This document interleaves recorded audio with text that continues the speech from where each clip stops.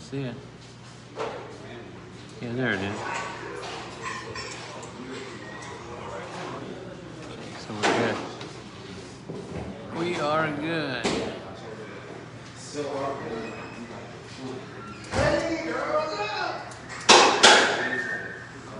Hello, everybody. Hey, sister, how are you? Are you going to be in tonight with us? No? Aw, man. All right.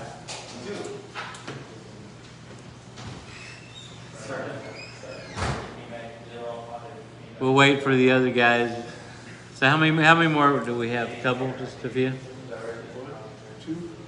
All right. We'll wait for them. I don't want to start without them because... Everybody make sure you're in a position where you guys can hear me. And where I can hear you because I have people reading and stuff.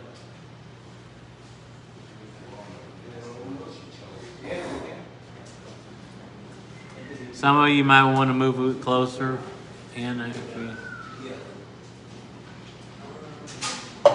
Move over here. We got the one table right up in front of us too.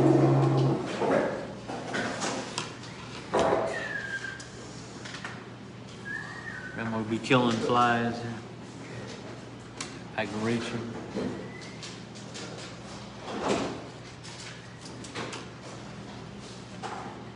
Yeah, this will be good.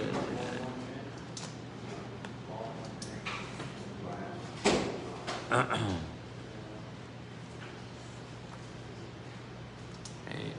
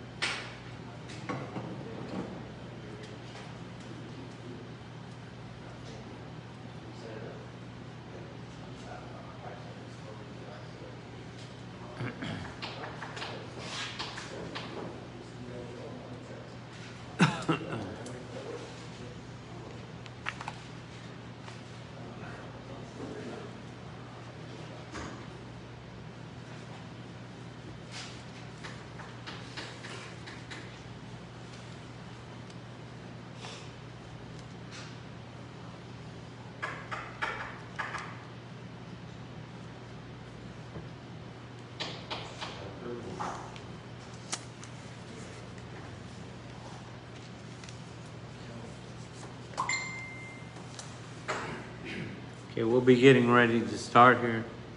I'm going to give it a couple more minutes. We'll go ahead and go. The other guys come in, they just get a little bit late. That's okay. They can just join us when they get here.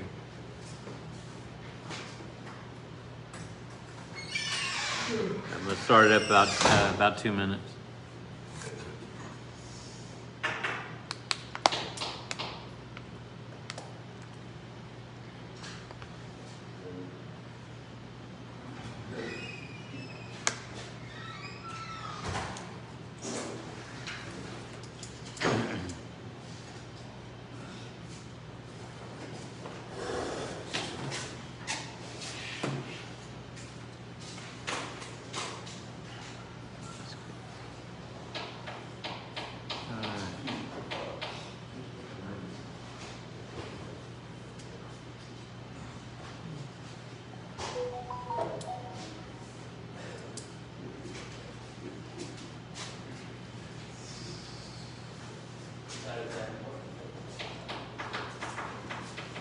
So did all you guys go up to Montana?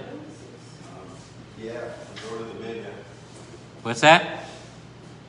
Oh, yeah, pretty much all of us. What was happening up there? Oh, a lot of fun. Work, or was it work, or was it? It was both. Yeah. Yeah. Under the big In- country festival. What's that? A country festival. Oh, right. Bands out there. So were a bunch of set frees out there? How many was there? There's about 30. How many were there? About separate. Oh, 30 was separate. Really? Oh, yeah. Oh. How was the temperature? Cool? Yeah.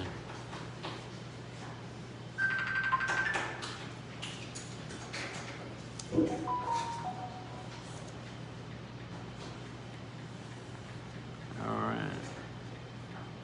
I think we're about ready to go. Amen. Let me go ahead. Yeah, 2 more still coming around. Okay, 2 more coming. All right. Well, for those that are joining us online, we want to welcome you to the Desert Center Set Free School of Ministry. I've got a software studio here, so you're seeing some different things online, which is cool.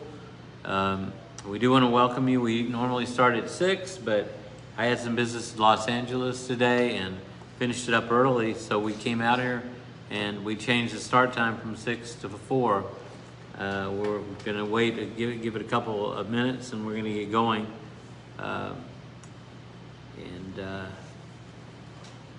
We're going to be in chapter 3 of our study, what the Bible says to the minister. And tonight, we're going to be talking about, let's see, last time I was here, last month, part 1 of chapter 3. Part 1 of chapter 3 was that you were to be a pattern of the glorious truth that God saves sinners, a living example of God's mercy. And we went through some scriptures, we talked about that. And today we're into part 2. And part 2 is that you're to go and make disciples of all nations. Okay, this is part 2. So in your notes today under part 2, you're going to want to underline, you're to make disciples.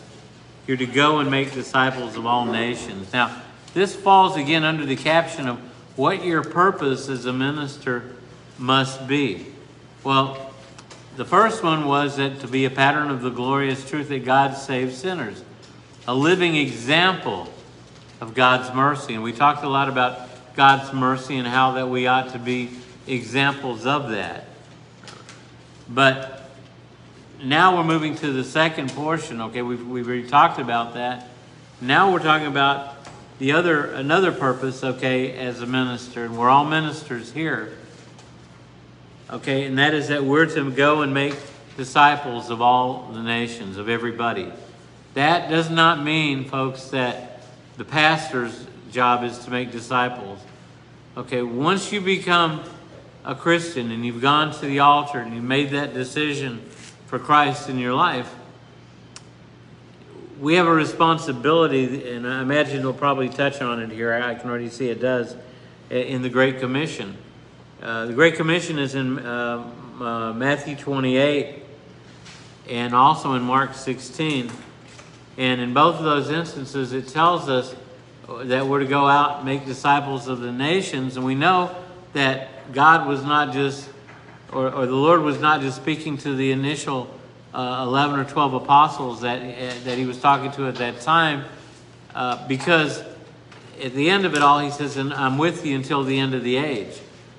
So we know that the Lord is speaking to everybody, not just to that group of people, but to everybody for the day that we're living in today.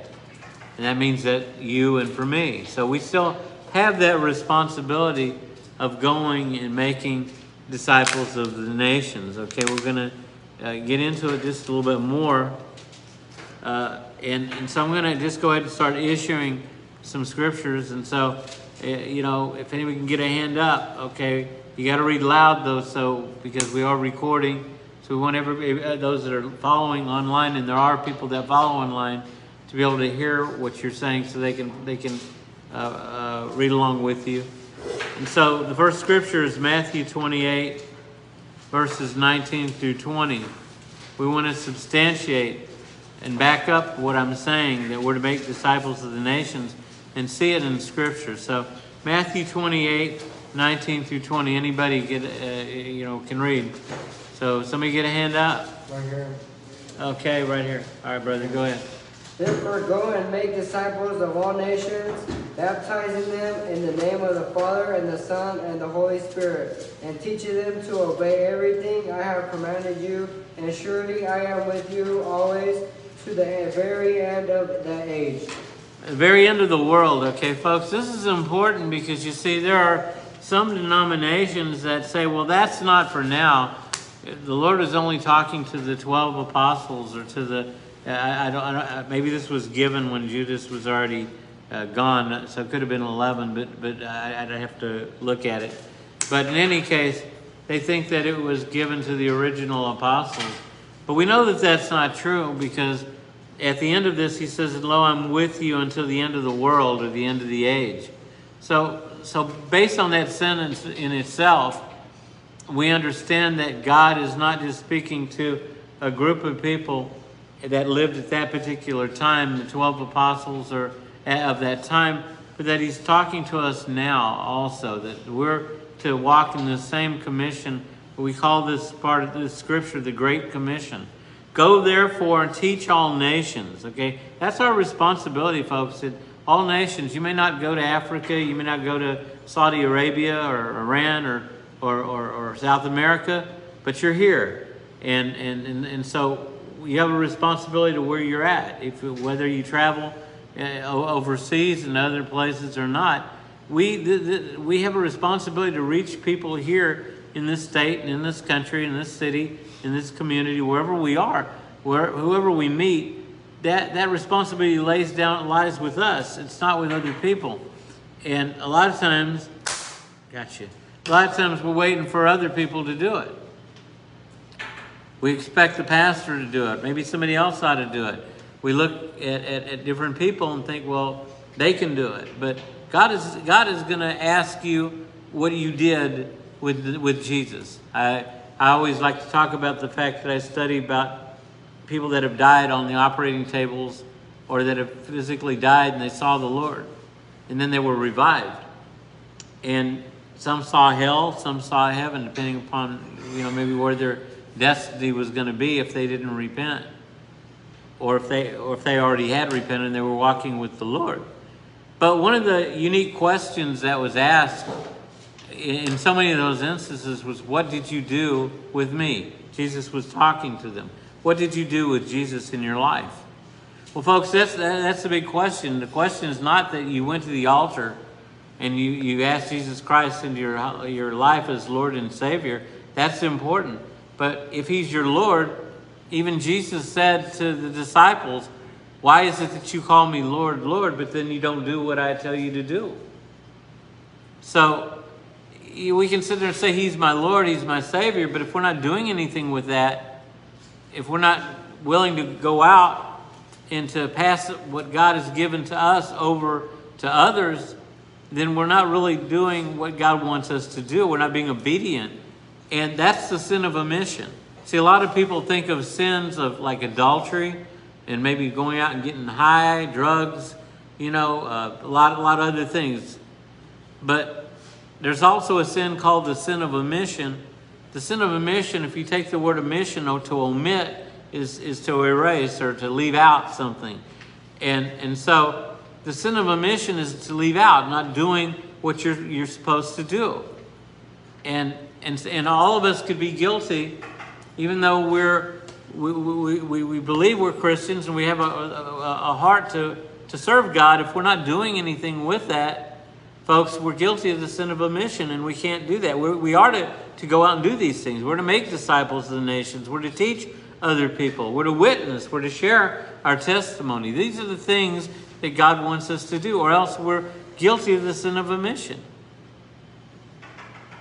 That's just reality. That's the truth. The Bible says in the last day, or that final day, that many will say, Lord, Lord, did we not raise the dead? Didn't we heal the sick? Did we do miracles in your name? And he's going to say, depart from me, you worker of evil. Why were they workers of evil? He said, because I never knew you, because there was no relationship. They were just religious. They wore the uniform, but they didn't do the work. You know what I'm saying? That's what it is. We have to be willing to do the work. So it's important that we are workers for Christ. Now, I know there will some will say, well, Pastor Misha, Apostle Misha, or whatever you want to call me, okay, I thought that we weren't saved by works. We're saved by faith. But the Bible does say that faith without works is dead. Now, it is true that we're not saved by works, in the sense that you can't climb a stairway to heaven. If you go out and do all the best deeds in the world and try to earn a spot in heaven, you're not going to get there, because that's called self-righteousness. And that means you're trying to do it in yourself. All of us know, and if you don't know, I'm here to tell you, no matter how hard we try, none of us are righteous enough to enter into heaven, because heaven is a perfect place. And so even if we do the very best we can, we're going to slip and fall somewhere. And imperfection can't enter into a perfect place. So how do we get there? We get there in Christ's righteousness. We stand in his righteousness because of what he did for us on the cross. That is why what Jesus' sacrifice on the cross, why it is so important for us. Because we cannot enter into heaven based on our own righteousness, our own works, but in his righteousness. He takes our place. He becomes a substitute for us. He says, even though they're guilty, even though they're imperfect, I declare them perfect because they have accepted me into their life. So we enter into heaven in his righteousness, right? You guys get that? Amen? Amen. All right, so it's not in our own righteousness that we do anything. Now, that's why by doing everything and trying to, as hard as you can to do all the right things, you can still fall short. But we stand in his righteousness. Yet, okay, at the same time, if we say that we have faith in the Lord, but there are no accompanying works, faith without works is dead. And the reason this is, okay, is when you have faith in the Lord, it's not you doing things in your own righteousness anymore or trying to be righteous. You have faith in the Lord, and because of your love and your relationship with God, you want to do those things. You understand the difference? Do you understand the difference? The difference between being forced to do something, okay, bless you, pastors. Do you understand the difference between being forced to do something and you're doing it in your righteousness and you're trying to work your way up into something, as opposed to you moving in faith because you love him, and out of your love for him, you want to do those things? You want to do the good works. You want to go out and teach others. You want to make disciples. You want to share your testimony. Why? Because he did something for you. Because the Lord healed you. You want to go out and you want to heal and touch the lives of others, right? See, there's a huge difference between that and going out and trying to do it in yourself. Just saying, well, I don't care about it. It doesn't really matter what Christ did. I'm going to work my way to heaven. You can't. Okay, so it's important that we understand what Christ did for us so that we can do the things that we're called to do, but understanding that it's done out of a relationship with him. For those that just came in, we're at our second point in what the Bible, what our purpose as a minister is. And the first one was last week, that we're to be a pattern of the glorious truth that God saves sinners, a living example of God's mercy. And the point today, okay, that we're covering today, point 2, is this, okay, that we're to go and make disciples of all nations. That is the second point of the study. First point, like I said again, for those coming in, was that we were to be a pattern of the glorious truth that God saves sinners, a living example of God's mercy. But point 2 is that we're to go and make disciples of the nations. So if you're a Christian, if you consider yourself a Christian, you're a disciple of Christ, and as such, the responsibility is that we are to go out and make disciples of others, of the nations. And you're in this country, you're in this place, you're in this city, you're in this community, you're in this church. You have a responsibility to do that. Okay? So we need to understand that, and make sure we get it. And we need to understand that this Great Commission that we read in Matthew 28, and I'll read it again because I want to expound on it that our brother read over here. Go ye therefore, teach all nations, baptizing them in the name of the Father, the Son, the Holy Ghost, teaching or making disciples of them to observe all things whatsoever I have commanded ye. And lo, I'm with you even until the end of the world. I brought out the fact, and I'm just bringing this out for those that just arrived, or maybe those that have signed in, that are with us online here, that there are some people that actually teach, well, you know, that doesn't really apply to us because Jesus was only speaking to the original apostles. But we know that that's not true, because if you read this in context, you see at the very end of the Great Commission the words that Jesus says, lo, I am with you even unto the end of the world.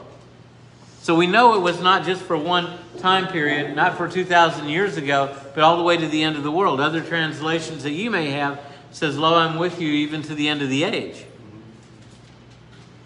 So we have to understand that this Great Commission did not just apply to the 12. Now that's important, because when you get into Mark 16 in the Great Commission, if you want to go there, you can go there. I don't know if it's going to even be brought up in the study here.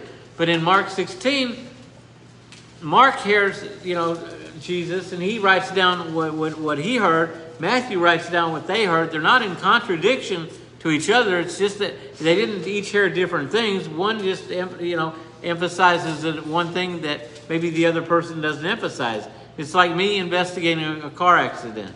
I talked to one witness as he tells me the red car ran across the intersection and ran a light and hit the yellow car, T-boned the yellow car. And the next person tells me that, yeah, that happened, but the guy that was driving the red car was drinking a bottle of beer. The first person didn't necessarily see that. The second person did. So he just adds to it. Okay? So we see Mark adding to the Great Commission by saying this, that we're to go out. Somebody could read it. It's, I think, the last verse in Mark 16. I got to look for it myself because it's not in our study notes. 16, 19, or 20? Yeah, let me look at it. I'm going to tell you in just a second. Let me just get to it. Mark 16. 15 and 16, right? Yeah, let me see which one it is. Can we read it? Yeah, I think it's verse 15 and 16. Go ahead. 15 and 16 says, he said to them, go into all the world and preach the gospel to all creation. 16, whoever believes and is baptized will be saved, but whoever does not believe will be condemned. Okay, go ahead and read 17. All right, and it says, and these signs will accompany those who believe. In my name they will drive out demons. They will speak in new tongues. Verse 18 says, they will pick up snakes with their hands, and they will drink deadly poison, and it will not hurt them at all. Right. They will place their hands on sick people, and they will get well. Okay, and really, folks, this is really important because, folks, this applies to us. And so if we're going out and making disciples of nations, it's not just that God is calling us to say, oh, you're a sinner, you need the Lord, ask Jesus into your heart and be a Christian. Okay? That's not all of it.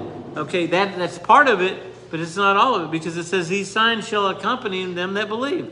Now, we already said that Jesus said, lo, I'm with you even to the end of the age. So we know that applies to us, and the Great Commission of making disciples of the nations applies to us also. But when we look at the word, it says these signs shall accompany them that believe. That's us.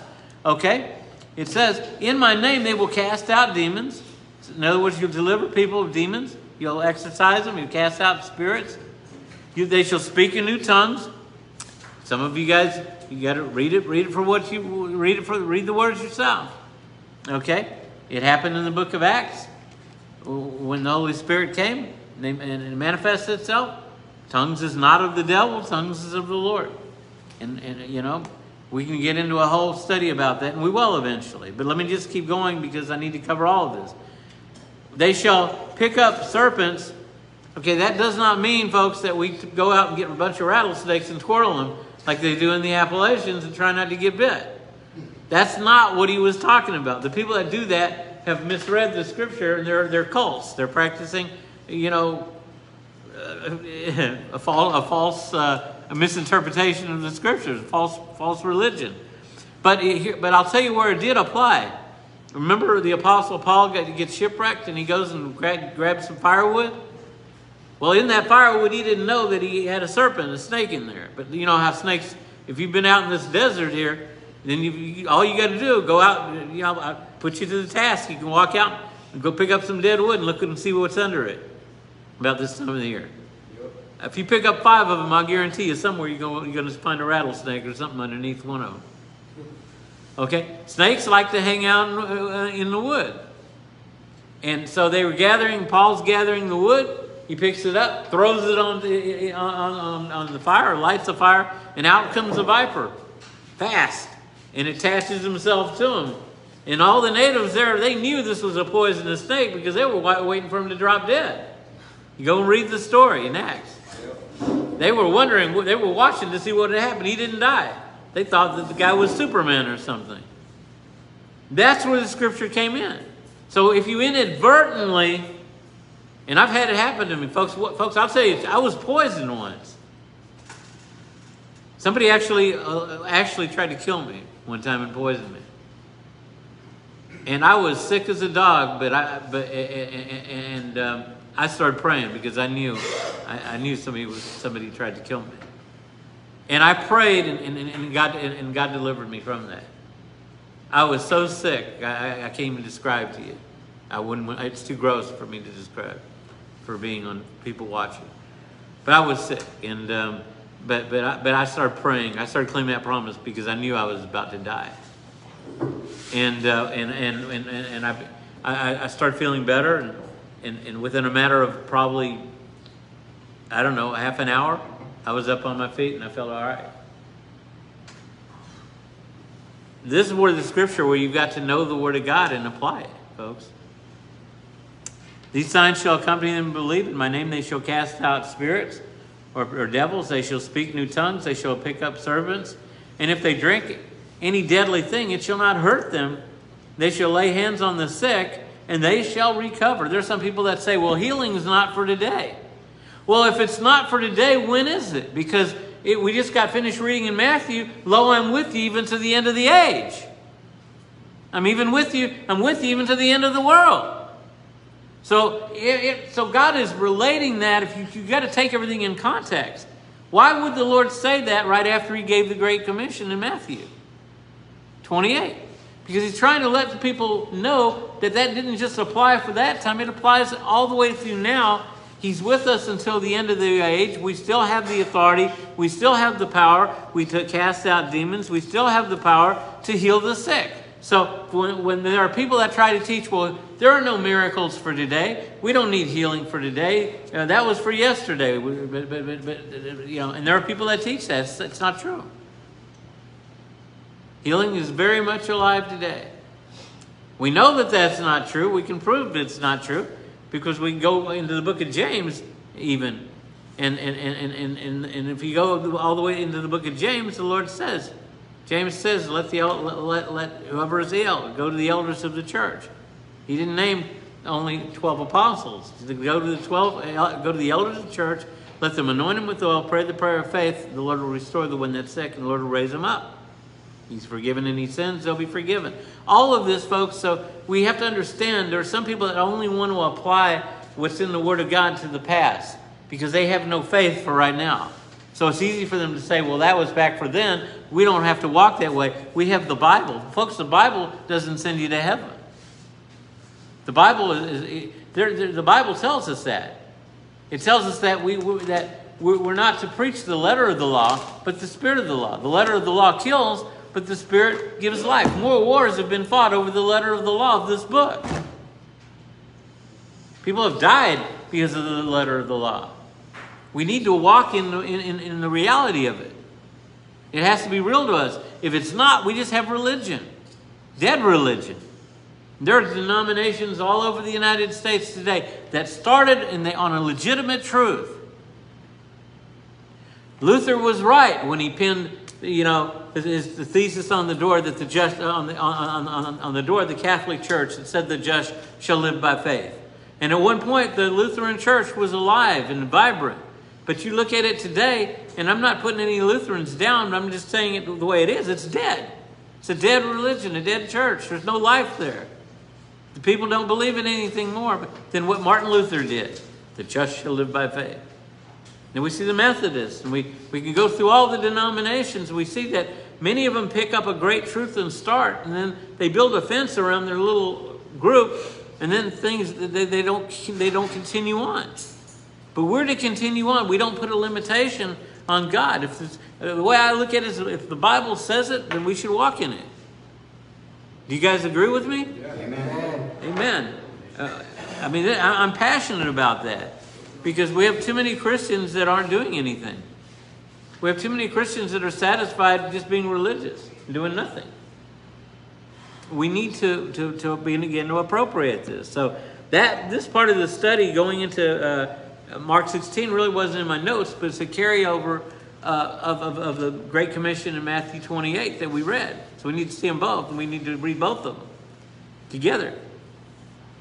And this is what we need to do. We ought to be able to lay hands. And I've seen it. There have been many times I prayed for a lady when I pastored my first church.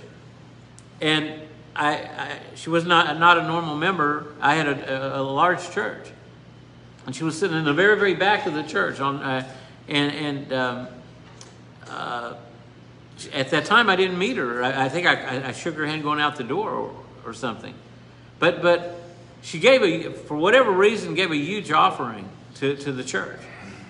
And so my wife had cashed a check, and so we remembered because it had a business name on the check. And so it happened that probably about a month later, my wife and I went out to get a pizza at a pizza place, and we actually went down to sit down in the place to watch a fight. She's a Filipino, so she loves Manny Pacquiao, right? So it was a Manny Pacquiao fight. Matter of fact, I remember who the fight. It was against what was that guy from England, the white guy. But anyway, I can't. Big guy. No, he was a little guy, man. No, Manny Pacquiao was little. Yeah, Manny Pacquiao was little, but this guy was he was undefeated or something from Britain. And huh? Who? You're right. He wasn't a few. Yeah. But anyway, Pacquiao knocked him out. But anyway, my wife went in to order the pizza, so I go into I looked and I said, "Lovely," I said, "Isn't that name looks familiar to me?" And she said, "Yeah, it's the woman that visited our church." And I said, "Oh, that was the business on her check." Well, let me go in and say hi to her. I haven't seen her in 3 or 4 weeks, and she just came by. So I go into in there, and she says to me, "Oh, Pastor, I'm so glad to see you." She said, "Can I talk to you for a moment?" And she was about to close up. So I said, "Sure." So we picked a spot, a room where she could sit down and talk. And we sat down. She just broke down crying, just crying tears. And I just sat there, just looked at her, and then I was waiting to see what she'd say. And so I said, "What's wrong?" And she said, "Well," she said, I went to the doctor today, and she said, I got really bad news. But she said, I don't want to give voice to it because, she felt that if she voiced it, it would even be worse, and that which I fear will come upon me, I'm sure was probably what was in her mind. I understood that. So I said, we can always pray and believe God to heal you. You don't have to tell me. We'll just pray for you. I'll pray for you. Let's just agree together. And I got my oil, and I started to anoint her head. And as I did, and we were getting ready to pray, the Lord spoke to me. And I knew it had to be the Lord because I had never thought of this. I didn't even know at that time what it was. But the Lord said to me, not audibly, so I didn't hear a voice, okay, but I heard it very loud, like a thought, but amplified. So I knew it was the Lord, not my own thoughts. And he said, she has lupus. So I looked at her, I said, "Ma'am," I said, "did they tell you you've got lupus?" And boy, her eyes got as big as saucers. Because she said, "How could you possibly know that?" She said, I didn't tell anybody, nobody. She said, how could you know that? And she was just crying. And she said, and I waited for it, and I said, listen, I said, the Lord probably revealed it to me only because he wants to heal you. I said, I don't think God shows somebody something unless he wants to do something. So I said, let's really pray and believe God to heal you from this. So I laid hands on her, and we prayed, Lord Jesus, and Father, we bind every spirit of infirmity. Lord, we break this spirit, this thing that's come upon her, this lupus, and we lose complete healing in the name of Jesus. And amen. I didn't have any power within me, but there's power. How many of you know that there's power in the name of Jesus? Do you know that? Yes. Do you know that there's power in the blood of Jesus? Amen. If you know that, then you got to use it. Use it. Somebody pulls a knife on you. I don't know if you've ever had this happen. You might want, because our first instinct if somebody pulls a gun or a knife on us is to pull a gun or a knife on them. If we got one. But what if you don't got one? You better be a good talker or a fast runner. But you could also say, and I've been in a situation like that before. In the name of Jesus, Lord, I rebuke that. I rebuke you in Jesus' name. And it frees up, man. Put the thing away and walked off. I can tell you some stories, man. Really, some stories. God, there's power in the name of Jesus.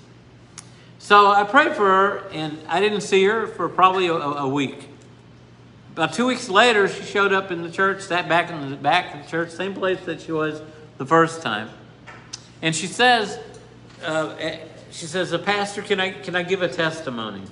And I said, sure, So she stood up. She said, I went to the hospital, and I hadn't been feeling good, and they did all kinds of tests on me, and they told me that I had lupus. So she didn't say, I don't remember if she said I prayed for her or not, but she said, I got prayer. She said, and so 2 days later, I decided to go back.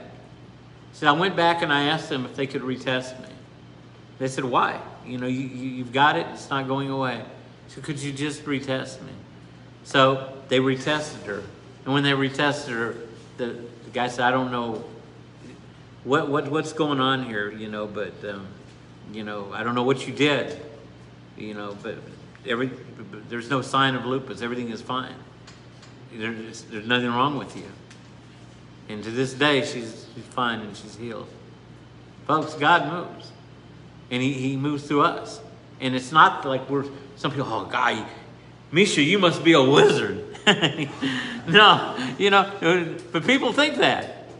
People in the world, you lay hands on them and they get healed. Sometimes we don't just pray for Christians, we pray for unbelievers. And sometimes when God heals them or a miracle happens in their lives, folks, that is their revelation of the Lord. Yes. Yes. It's not, they experience something and something happened in their life. And so we need to move in that. We need to take these scriptures seriously. When we talk about making disciples of all nations, how does that happen? Well, in many ways. It's not just talking to them. By all means, share your testimony. Read the Bible. Share scriptures. But we have to be all things to all men. And one of the things I would emphasize that this lesson really doesn't, but I found to be very important, is that you really need to reach people where they're at. Yes. Do you understand what I'm saying? Yeah. You guys heard me say this before, so it's probably old to you, or at least some of you. But I remember back in the day, a long time ago, I used to hang out at the beach. I wasn't a beach person all the time, but I liked the water.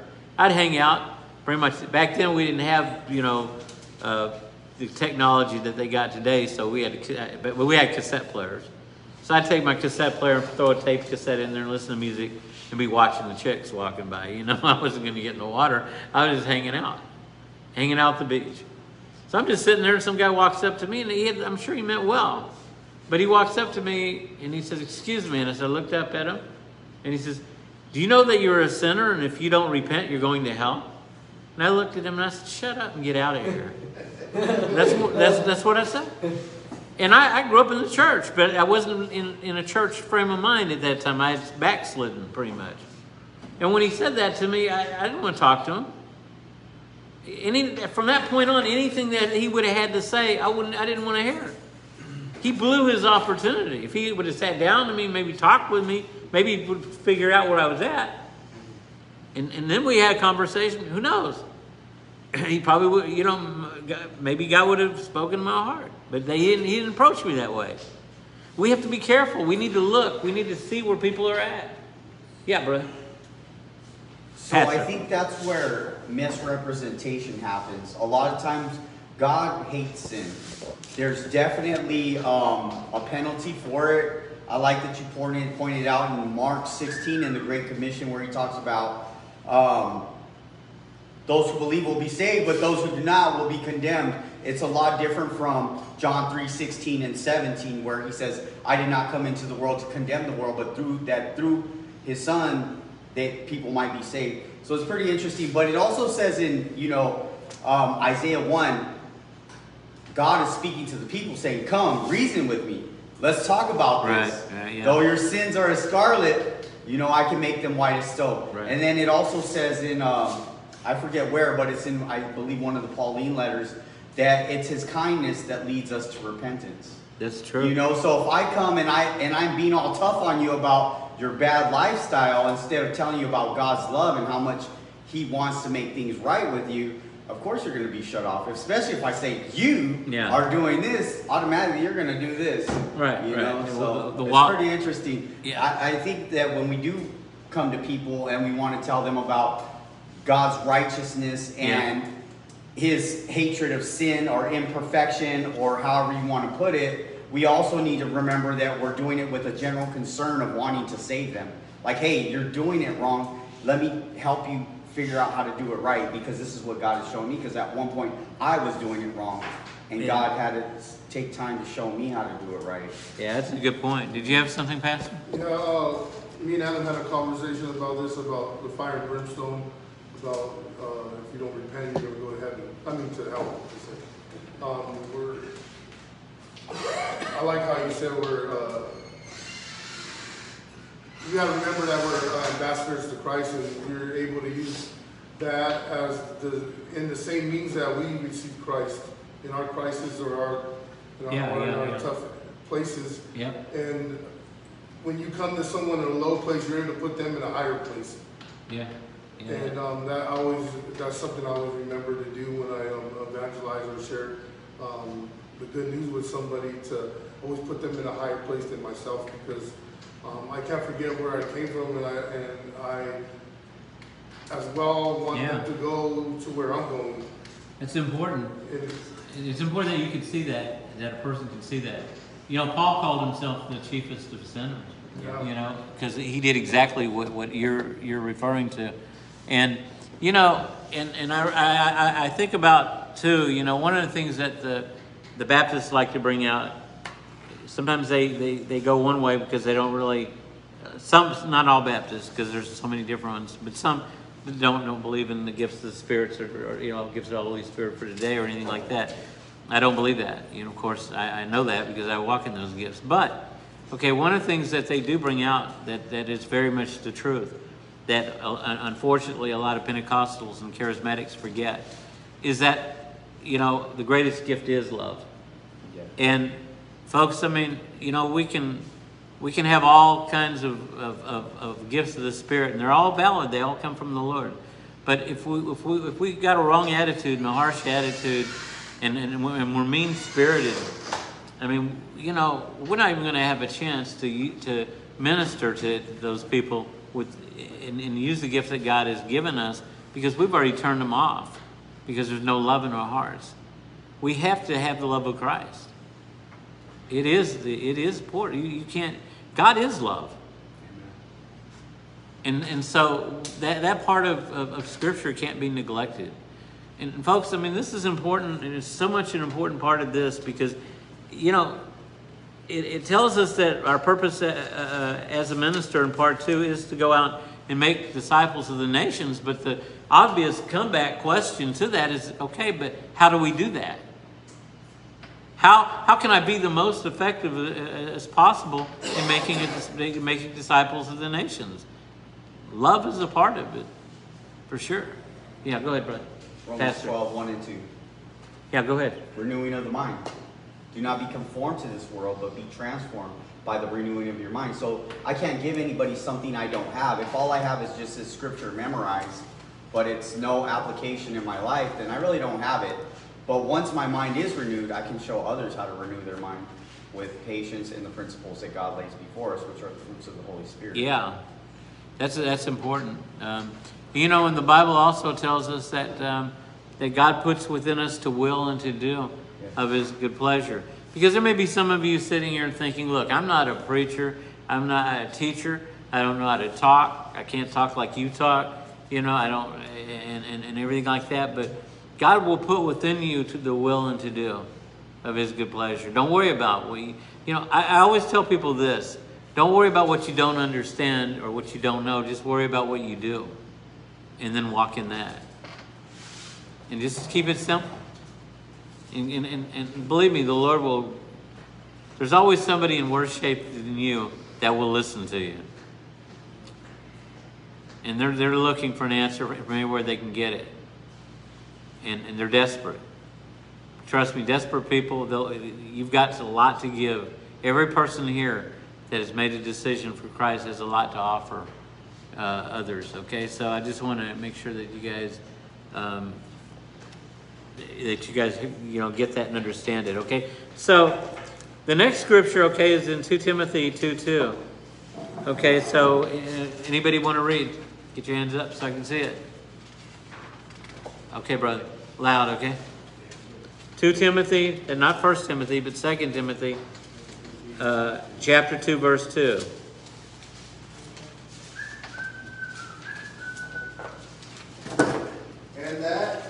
And what you have heard from me in the presence of many witnesses, and able to 2 Timothy chapter 2:2. And what you have heard from me in the presence of many witnesses, entrust to faithful men who will be able to teach others also. Yeah, I mean, that's a powerful scripture when you think of it. And the things that thou hast heard of me among many witnesses, the same commit thou to faithful men who shall be able to teach others also. So the idea, okay, the idea of making disciples is that, number one, we're looking for faithful men. Now, you know, that doesn't mean that we withhold the word. We just look at somebody and draw judgment. Well, I don't think they're very faithful, so I'm not going to talk to them. No, we minister to everybody. But when we find that person that's faithful and that's hungry, okay, we take that person under our wings and we teach them. Just like Paul taught Timothy and like he taught Titus. He brought him under his wings because he realized there was a special quality. These people really wanted to serve God. So he wanted to make sure that they learned so that they in turn could teach others, that could in turn teach others, that could in turn teach others. Today, you're here because of that. Yes. There's not a person in this room that's here, you know, by accident. You're here because, you know, because somebody somewhere, some point in time, shared the gospel, prayed for you, or something, and that was passed on to them by somebody that preceded them. And that was passed to that person by somebody that preceded them. So what you do is important in this life. That's why the ultimate question, when I was talking about those that had died and had come back from the dead, you know, that saw a glimpse of heaven and hell, or hell, and the ones that talked to Jesus, they were asked, what did you do with me while you were on the earth? It's a good, valid question. What did you do with Jesus? Because you're going to be asked that, and I won't be there to answer for you. Because all of us will stand before the Lord for ourselves. Every one of us, and we need to realize this and understand this, folks. Pastor Ryan's not going to be standing next to you when you're facing the Lord. Pastor Adam, Pastor Joe, none of them, they're not going to be there. Every one of you here, okay, and including me too, will stand before the Lord. My wife will not be able to come to my aid and say, but he didn't mean it, or whatever. I'm going to have to answer to the Lord for my life, and thank God, you know, the blood of Christ cleanses me from all unrighteousness. So I know when I go before the Lord, when I stand before him, that he'll declare me not guilty. But we still have to stand before the Lord. Amen? Amen. And if we're not doing God's will, okay, and we reject it, and we decide, I don't want this, to heck with this, I'm out of here, and we walk away, one day we're going to face the Lord, and we will answer, and he may not say not guilty. You know, that depends on you. No one can take your salvation. I don't believe you can lose your salvation. Okay? You can't lose it. No one can take it. The devil can't take it from you, and no other man can take it from you. There's not a person on earth, if you ask Jesus Christ in your life, there is not a person on earth or a person in heaven that you know, or in hell that will take your salvation from you. But you can take it from yourself by saying, I don't want it. I've changed my mind. And I've told you before that happened in the Bible. You know, the Apostle Paul said there are many that walked with us that I tell you weeping are now enemies of the cross of Christ. Talked about, I don't know if it was Demas or who it was that walked with us, but he forsook us because he loved the world. So you got a choice, okay? So the second scripture that was just read in 2 Timothy is very, very important. So we want to make sure that we keep that in mind in making disciples of others, okay? Now, here's the thought in the lesson, okay, that this is the great commission of Jesus Christ to his followers. Matthew 28, 19 through 20, we read this. This is one of the most important verses in all of the Bible, for it tells you as a minister of the gospel exactly what your purpose and tasks are. You are to go and make disciples of all nations. The word teach in some translations is the Greek word make disciples. Also the word make disciples in the Greek is the word teach. I can tell you that because I've studied it. Okay? What does it mean to make disciples? It means to do exactly what Jesus did. You hear what I'm saying? Come along with me. He sees two guys fishing in a boat. Well, he can relate to the fact, he wants to relate to them where they're at. So he says, come to me and I'll make you a fisher of men. They caught on to that because they were fishermen, so they understood. You know? When Jesus found a person who is willing to commit his life to God, totally commit his life, Christ attached himself. Listen to that. I like that word. Christ attached himself to that person. Can you imagine that? Somebody attaching themselves to you? In a good way, though. I wouldn't be where I was today. I could say that. I think back about a pastor. And, I mean, he knew all the dirty, low-down stuff about me because I told him. And that guy never gave up on me. I mean, anybody else, if they knew what I told him, they wouldn't have me in their... I don't know if they'd even have me in their church. If they did, they probably wouldn't associate with me too much. But that guy, you know, he went out of his way to invite me and out of his way to talk to me and to make me feel welcome. And he attached himself to me. And I've never forgotten it. And it went a long way into my being in ministry today, you know. And so I like the analogy that the writer here says when he says that Christ attached himself to that person. He says Christ began to mold and make that person into his image. Well, we don't mold anybody into our image, but we mold them into the image of Christ by showing them Christ, pointing them to the Christ. And we serve as an example to how that person can walk because they don't know. Many times they come in here and wonder what this being a Christian is all about, and so they look at you. So what are you going to show them? You going to cuss? Everything come out of your mouth, a 4-letter word, every third sentence? You can go out and smoke a 6-pack or 12-pack. I don't know how many cigarettes are in a pack anymore, but because I never smoke. But you finish one. I see some people smoke through one and then smoke through another and another all day long. And then they get to the scripture and the guy walks up to them, can you explain this to me? And they say, what? Sure, I can explain it to you. I'm a mature Christian. What does the Bible mean when it says that the body is the temple of the Holy Spirit? The guy, he's speechless. Well, you know, if the body is the temple of the Holy Spirit, why are you smoking? Aren't you hurting your body? You know, why are you drinking?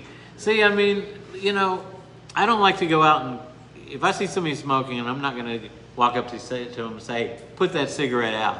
There are some pastors that would do that in some places. And then there are some that just ignore it. My view is this, okay? The Bible says to the one that knows the right thing to do and doesn't do it, to him it's sin. So you may have two people. One is just puffing away, he doesn't have a clue. All right. The other guy's puffing away, he knows. Hey man, I'm killing my body's the temple of the Holy Spirit, and I'm like, my lungs are evaporating right now because of all this smoke. Okay, well, to the one that knows the right thing and doesn't do it, the Bible says to him it's sin. The other guy, he doesn't know. He's not held to the same level of accountability until he does know. Do you understand? So that's how I view it. That's why if I see things here or in other churches and stuff like that, I'm not going to sit there and it's very rare that I'm going to say anything to anybody about anything. You know, there are times, you know, if somebody is inappropriate during the service, or if I hear something that is totally inappropriate, you know, somebody decides they want to cut a dirty joke while I'm here, and it's just way out of bounds and stuff. I may say something. I may say, hey, come on, man. You know better than that. Or something. There's a time and a place. The Bible says the Word of God is for, exhortation, rebuke, correction, encouragement, all those things. But we need to know, you know, the right time. But I like this, okay? Christ molded and he began to he attached himself to people, and he began to mold and make that person into his image. The word attach is the key word. I thought so too, and they're just saying that now. It is probably the word that best describes discipleship, attach. So if you're taking your notes, you might want to put discipleship equals attach. Sometimes we think discipleship means to tell. You know, that as I think about it, and I hadn't even thought about this until now, there's so many people that are good talkers. And it's so easy to tell, but it's a lot harder to attach. Because attaching is like an invasion of our privacy. I don't know if you know what I'm saying. Do you get what I'm saying? Yeah. I don't mind telling you, but don't bug me. I don't want you all around me all the time. But we gotta drop that. All of us do. I probably do too, because if I wasn't a Christian, I'd be an antisocial person. Because I like my time. I like my privacy. My wife will tell you I don't like being bothered. When I'm at home, don't bug me, man. Somebody comes to my room. What do you want? That's the first thing that starts to come out. You know, I'm just being honest and admitting it. It's wrong. It's wrong. I admit it, Lord. I admit it to everybody here too. It's the wrong attitude. But sometimes that's me. What do you want? I'm doing something. Can't you see I'm watching television? I'm watching a movie. I told my wife the other day, look, I've been trying to watch this movie for 3 days. I still haven't gotten to the end of it. What do you want? But folks, that's a terrible thing to do. It's wrong. Because how many of you know that we're also disciples to those in our own home? They're the ones we need. I need to be attach myself to my wife and be a witness to her, and her to me and to my children. And we need to attach ourselves to one another. There are some of you here, probably you can't stand somebody in here. I don't want anybody saying anything, okay? So don't.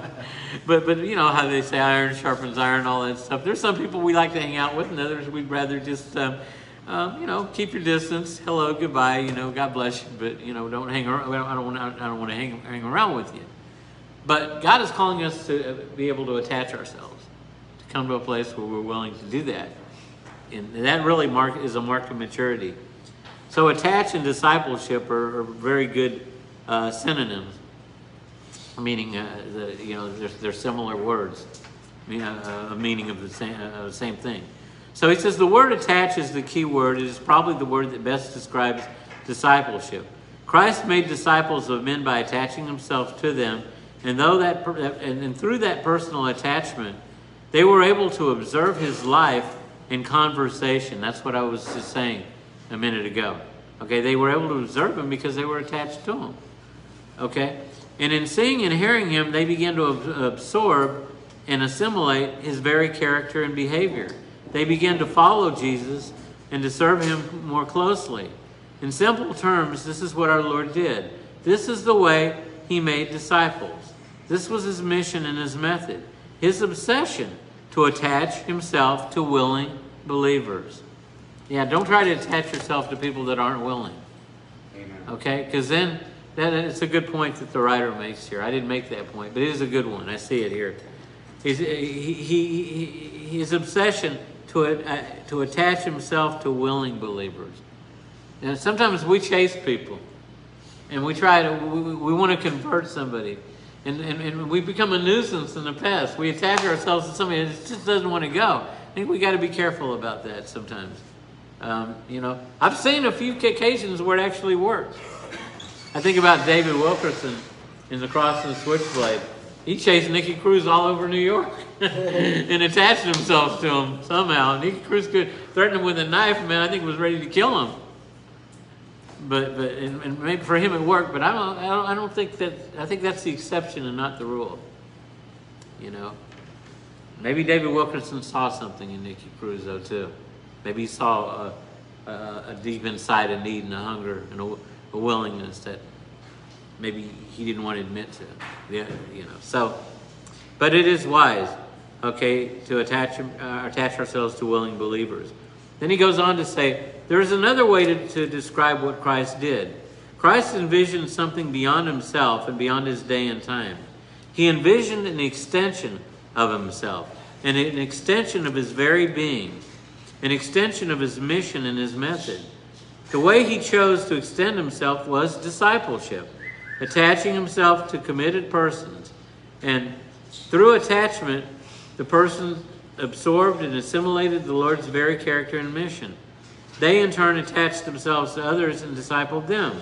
They too expected their disciples to make disciples of others who were willing to commit their lives to Christ. This was the way the glorious message of Christ was to march down through the centuries. And that's true.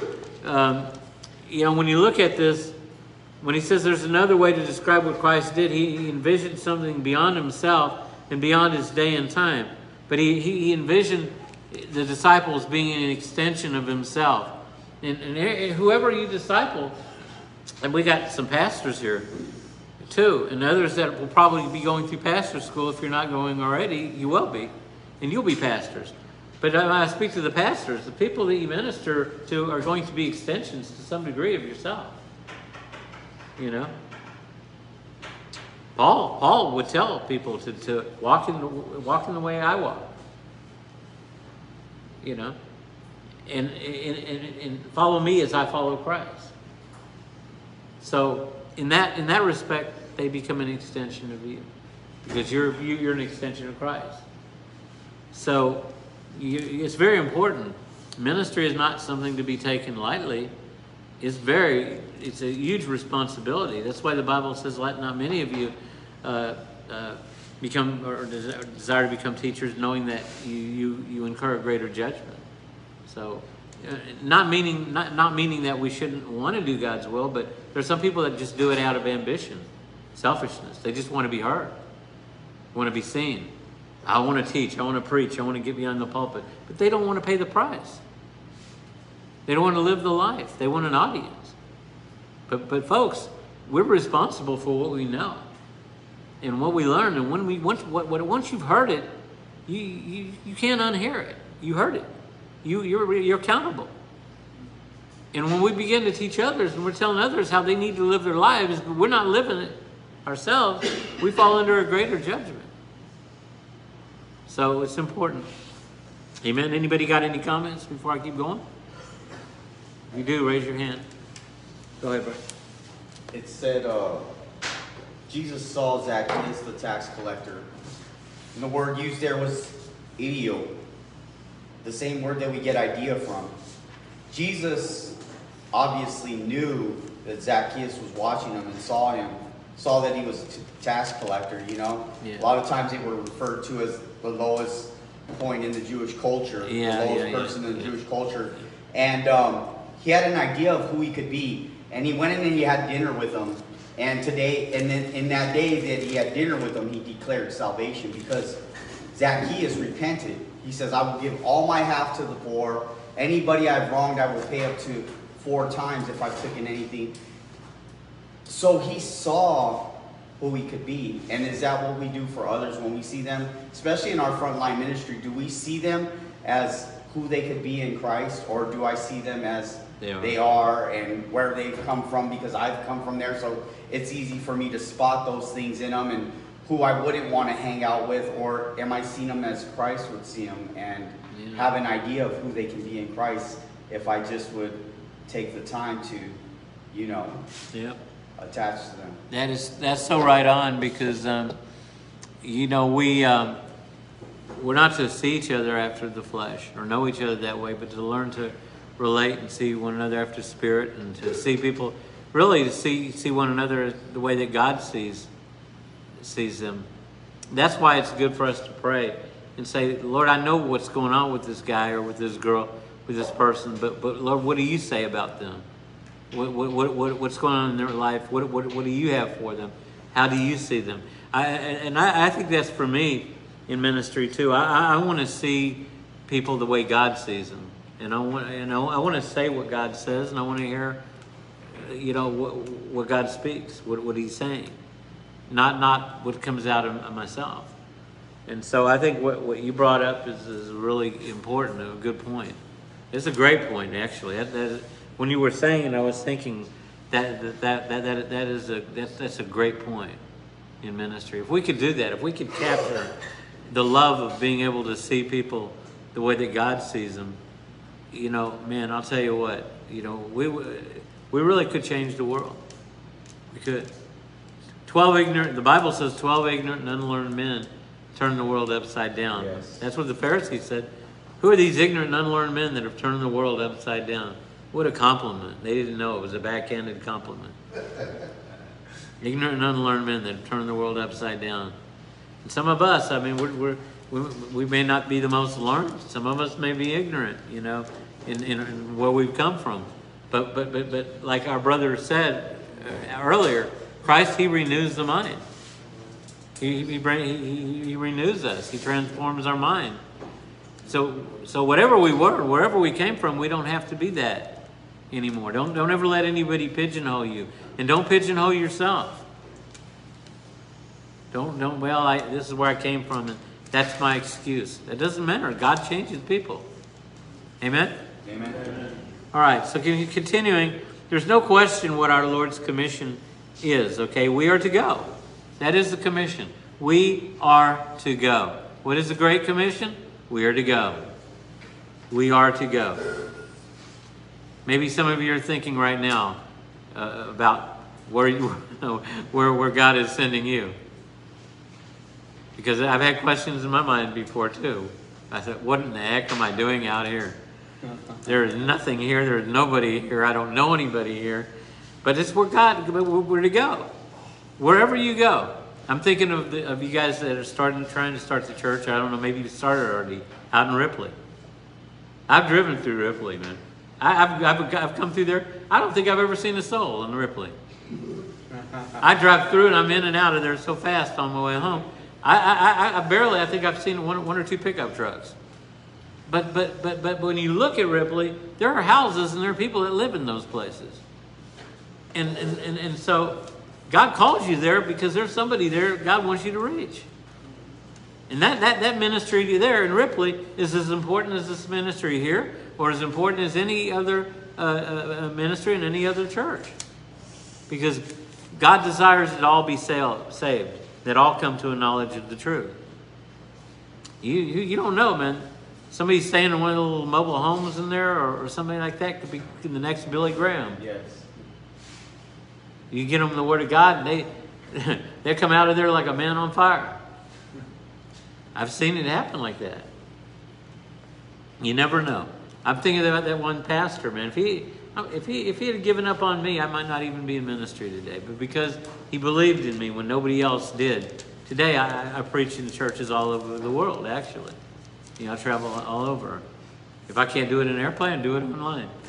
So, but it's because somebody had faith and believed. They saw me the way our brother said. They saw the potential. They saw me like the way God saw me, and not the way others perceived me. And so that's really important. So there's no question what our Lord's commission is, where to go. But more than that, we're to make disciples, to attach ourselves to those persons who will follow our Lord until they in turn can make disciples. Your purpose as a minister of God is, number one, or make this point A, to disciple others, to pick out several believers who are willing to commit all they are and have to Jesus Christ, and then attach yourself to them. Pick out as many as you can handle. Wow. Now, folks, that's heavy, because I don't know how many of us have done that or how many of us can do that. But I believe what the writer in our book is saying is right.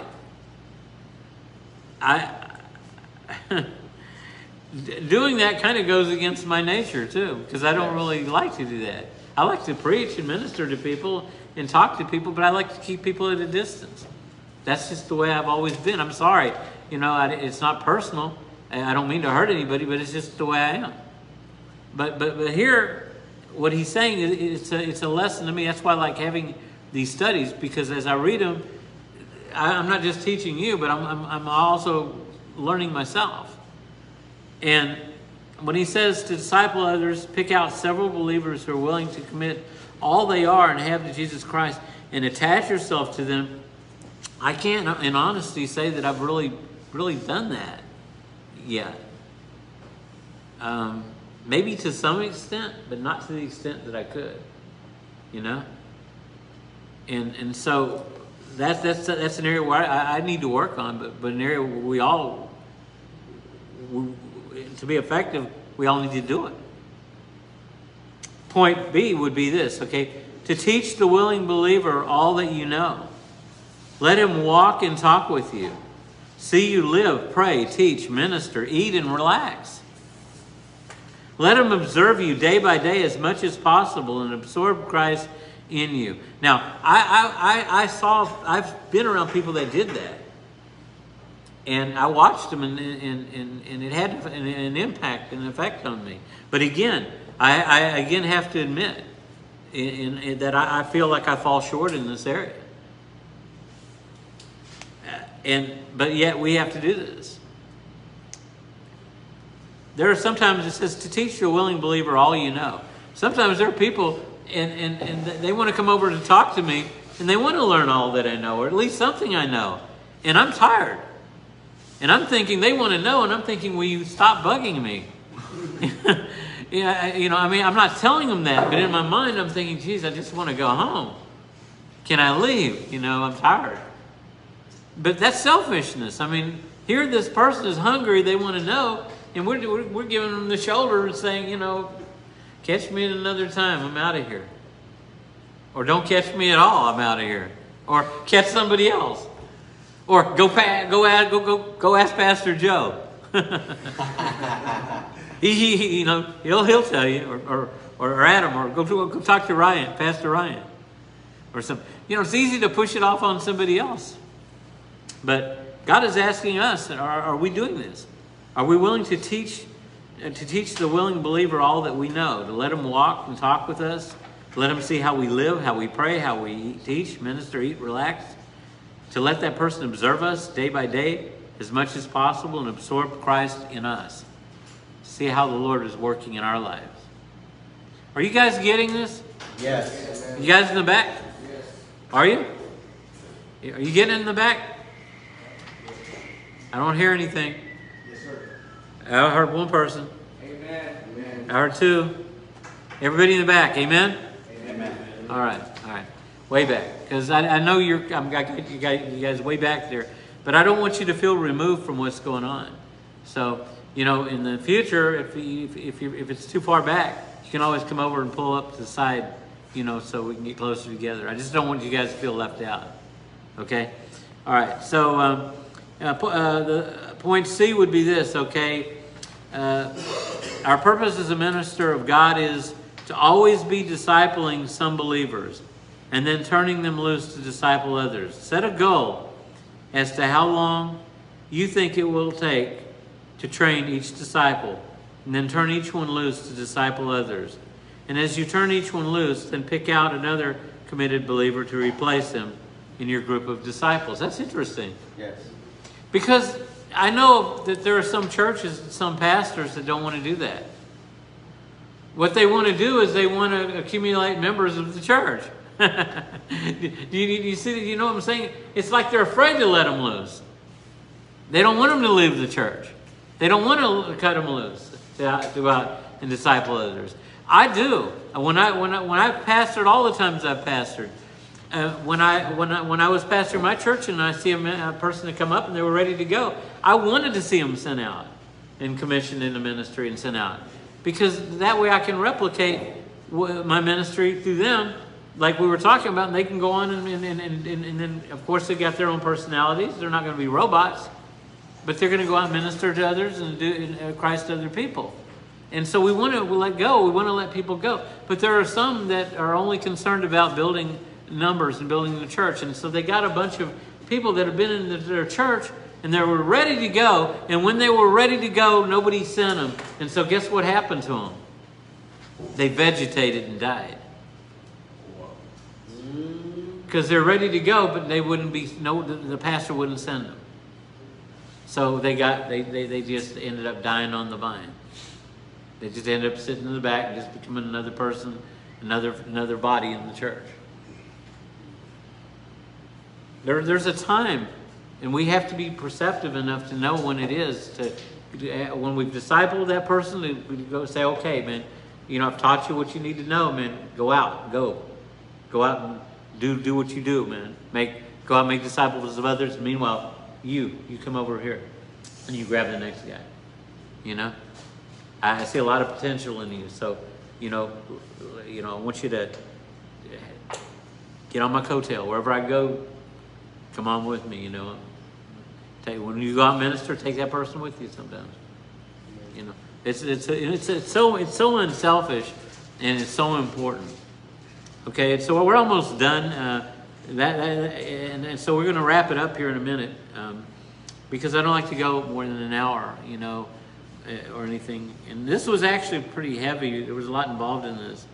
And so to wrap this up, it says, do this, okay, disciple others, for it is the great commission of Christ. The very method he used.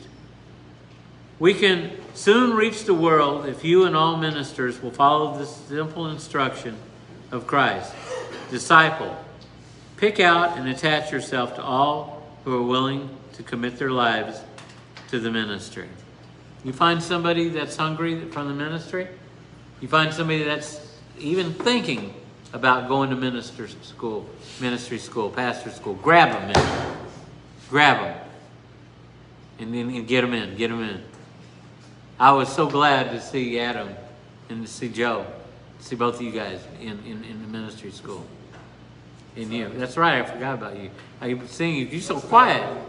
Huh? Yeah, that's the Adam. The other Adam. What? No, he's the one in pastor school. Oh, you're going though. I was, but Are you the going? Lord's giving me a different path. Oh, yeah? I'm gonna assist wherever I go. Okay, all right. So what are you gonna do? What are you gonna be doing? I'm gonna be with Joe. All right? Yep. Whatever Joe needs me to do. You gonna work with him? Yes. So are you gonna be his assistant pastor? Yeah, his assistant. But Joseph, something I wanted to point out though that you brought up a very good point. When a rabbi saw something in somebody, he would tell them, "Follow me." And there was a lot of people that would get passed up by the rabbi So like, and it would kind of, in that culture, it would kind of leave you feeling like you had no value because everything revolved around synagogue and the church. Right. So when the rabbi would come and say, follow me, it meant like that teacher saw something in somebody. And it's just funny that you brought that out. And you know, God sees something in each and every one of us here sitting at these tables today. Yeah. I know that. Yeah. And that's why we're here. Well, you got a definite future in the things of the Lord. And yeah, Pastor Jeff. This is what was told to us that didn't go to pastor school, that we need to be the example so that others can see that they can do it as well. And that there are going to be some that are even more equipped to do it. You know what I mean? And God's plan for your life, you can never run or negate that process, no matter where you go. And when it's all said and done, I believe that God's going to fulfill the path that He wants you to go down, no matter where you're at or what choice you make. I think that's an example. He's going to be that example. He's more than able. He's really knowledgeable. You know what I mean? But that's great that someone is so unselfish that they want to help somebody else. Yeah. That's even a greater position than even the one that's in that position. Yeah. And I'm grateful for him. Yeah. I hear you. And we've had examples of that. And Adam right here is an example of that as well. And there's other people that are following his lead. Yeah. You know what I mean? That they have totally the total capabilities, or even more so than people might believe so. You know what I mean? But they're so unselfish that they want to make sure that the thing that they're committed in is thriving and okay before they stretch out their wings and. This Adam here never says nothing, man. No, he does. He's quiet, man. When he does, he drops a lot of knowledge. You know, he's really, I learned a lot from him. It's very simple, But too. like I said, he's a good example. And I see, like I said, regardless of it being said, I see his example falling upon other people, and and I see the growth in himself. It's a personal thing, like to see someone personally pursuing God, and not being that person you were talking about earlier that just wants to be seen or just have that title. You know what I mean? But have the ambition, desire, and commitment, and to be so unselfish to allow God to do the work in somebody else as they're doing the work in them. And that whenever they're called or need to rise to the surface, they're more than capable. And I've seen our men do that a lot, especially we're offered opportunity in Bible studies or to preach. Though I see those men, they're the first ones to raise their hand, or they never say no, or you know what I mean. They just have that. Wonderful God-given ability to deliver something to those around them that's going to change their life. Yeah. Well, that was good. Just with both of you guys, the interaction of this whole thing, because with you, one thing too we have to remember is that not everybody's called to be a pastor. Even if you go to, there are apostles, prophets, evangelists, pastors, teachers. There are different ministries, and I used to like to watch Rawhide. I know it's probably too old of a movie for you guys, but or a show. But if you ever watch the old black and white westerns, that's back where Clint Eastwood first got his start. So you have the ramrod who's in charge, right? And Clint Eastwood is the foreman. He played the part of Rowdy Yates. I think every pastor needs a good foreman. Yeah. You got to. And a lot of times it's the foreman that carries he's the legs behind everything. It really gets the thing. One person ain't gonna win the Super Bowl. Exactly. And I like to. Well, I was gonna say something.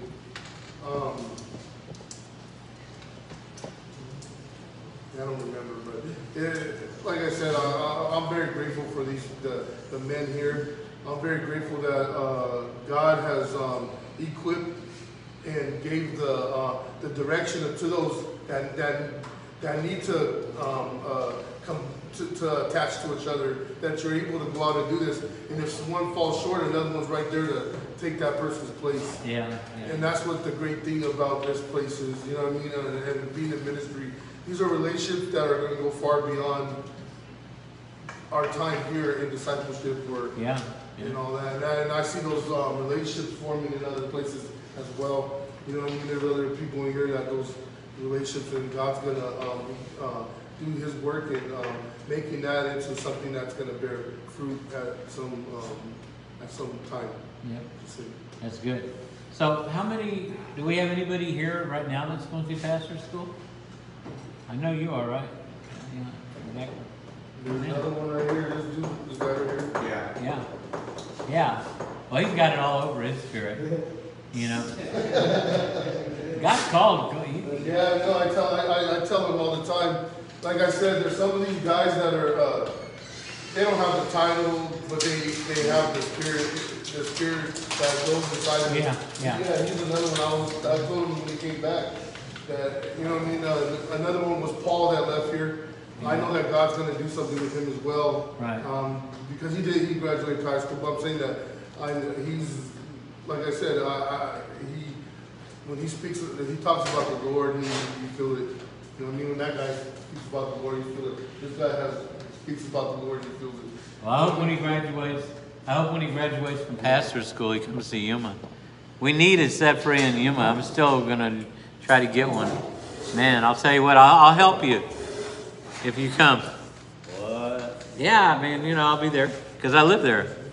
So if you don't know what to do, man, I'll be right. I'll help you out, man. There's a lot of people in Yuma, man. No, but like I said, you just emphasize something that has been said about those two gentlemen as well. And like I said, man, they're going to be everybody that does it, and everybody that fulfills that commitment, and everybody that fights to the end is going to be everything like these two gentlemen are. Amen. And there's other ones in here as well. Yeah. You know what I mean? And it's all about speaking life into somebody. I see it in a lot of people, man.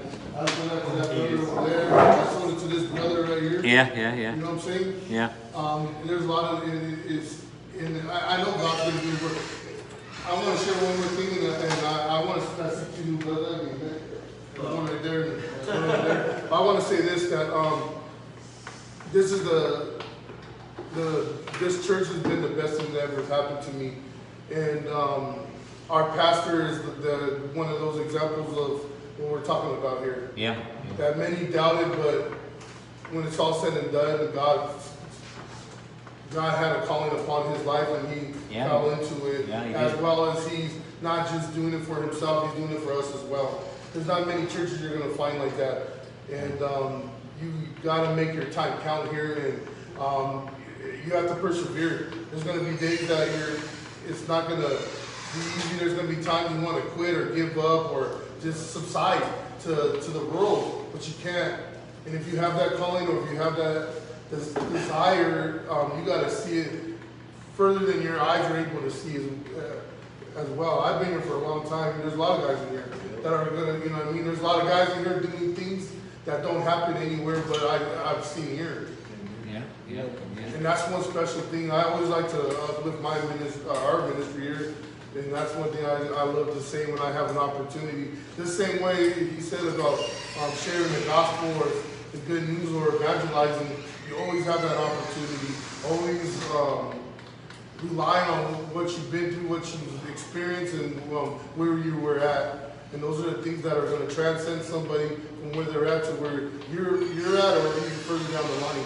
And that's the great thing about being in the ministry, that you're able to see that all the way down. You know what I mean? And I've seen that time and time again here. You know what I mean? And like I said, there's many people that are examples here. If they can do it, you can do it as well. And God tells us we all can do it. Amen. That's the truth. Amen. Praise God. Well, I just want to let you guys know I appreciate being able to be here with you guys again today. And I'll be here on Sunday, this Sunday, to minister the word with you guys. And then I guess next month we'll be at it again on Thursday night to continue. So we're kind of inching our way through. We got a long ways to go, but you guys stay in this, because this, I was looking at this the other day, today, because I got here early, and it was talking about like you and other ministers, how to deal. We'll get into that. That's way back, way up in chapter only God knows. But it's a long ways from here, you know. But we'll be talking about false doctrine, how to deal with it, how you deal with other ministers, and everything like that. So there's so much things things you're going to learn that will help you. That even, and the reason I teach out of this this book is because it's the only one I ever found that really helped me in a lot, and is a good book for any minister. And those of you that are pastors and are in ministry, if you can, you know, I'm sure that this book, I don't know if it's in print anymore or not, but if you can get a copy of this, you know, what the Bible says to the minister. It doesn't even have an author, but just, you know, go to the bookstore and request it, you know, and they'll order it for you. It's worth it, yeah? Oh, I wanted to say something that, I hope that one day that you, can do a pastor school here as well. Because there's some people, just like we're an extension of, where we go, and we can be an extension to those that are the next, you know what I mean? Yeah. I'm hoping that, like, we would meet me and our guys. It's a long drive to Needles, but it will be wonderful to have that here. If you guys decide that you guys want a pastor's school here, let Ryan know or let me know, and I'll come and do it. We can. That's my ministry is to minister to other. I spend most of my time actually ministering to other pastors and their wives, and I really would love to do that, because I can. There's so many things that as you get into this, it's an adventure. That's for sure. You're going to meet people. You're going to go through things. There'll be different things you go through, and to have that foreknowledge and understanding and experience, somebody to have talk to you about stuff like that, it will help you a lot. I wished I had that. I didn't have it, you know, but I wish. But yeah, if it's something you guys seriously want to do, talk to them, and and then just call me up and tell me. We'll set a date, and I'll do it. Amen. Amen. Does anybody else have anything before we close? Thank you for coming out. Oh yeah, Greatly appreciate it. I love to come. Amen. I got 3 flies too, man. But they won't land now. Now that I got my swatter here, one landed on the swatter. He was a smart guy. I couldn't get him, and another one landed on my camera until we turned the lights on. So, all right. Well, let's close it up with prayer. Pastor Adam, in front of me. Can you close it up? Dear Heavenly Father, I just thank you, Lord, for this evening we had and the Bible study we got to Pastor Mr. Father God. I pray that the word that was spoken landed on soft and good soil, Father God, and that everybody was receptive to the word that was spoken. Lord, I pray for travel mercy, Pastor Mr. to make his way back to the Lord, Father God. Lord, let us just for the rest of our life. In Jesus' name I pray. Amen. All right, everyone. God bless you. Hey, God bless. Amen. Thank you for joining us here. And next time, okay? Keep your feet to the ground. Keep your head to the sky. God bless you. Thank you again, everyone. $5 to Michael for my son. Buy yourself a comb or what? So, okay, I'll give you 2